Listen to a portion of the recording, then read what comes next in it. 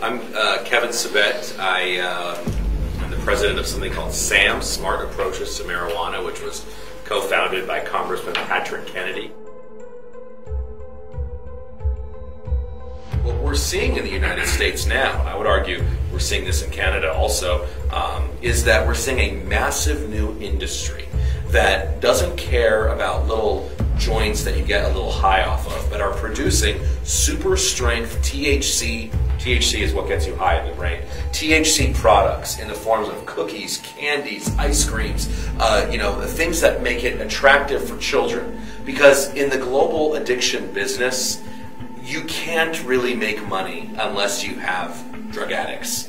And you can't make money unless you get those addicts early when they're young and get them hooked on your product.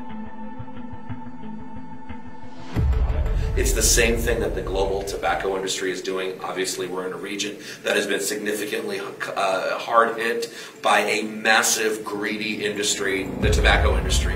And we're fooling ourselves if we think that marijuana or cannabis is going to be somehow different. So, what we're seeing in Colorado, we're seeing more kids going to the hospital for THC poisonings because they're small children. They're seeing candies on the table and they're eating them, and they're getting, 5-year-old brain to get 20 milligrams of THC is debilitating. We're seeing more drivers that are high on THC. We know THC really hurts reaction time and also your general ability to recognize distance. And we're seeing driving accidents, not crashes, I should say, not just in Colorado, but in some of the other states.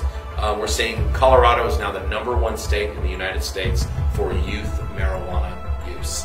#1 in the country, Colorado. It's not a coincidence that they've legalized.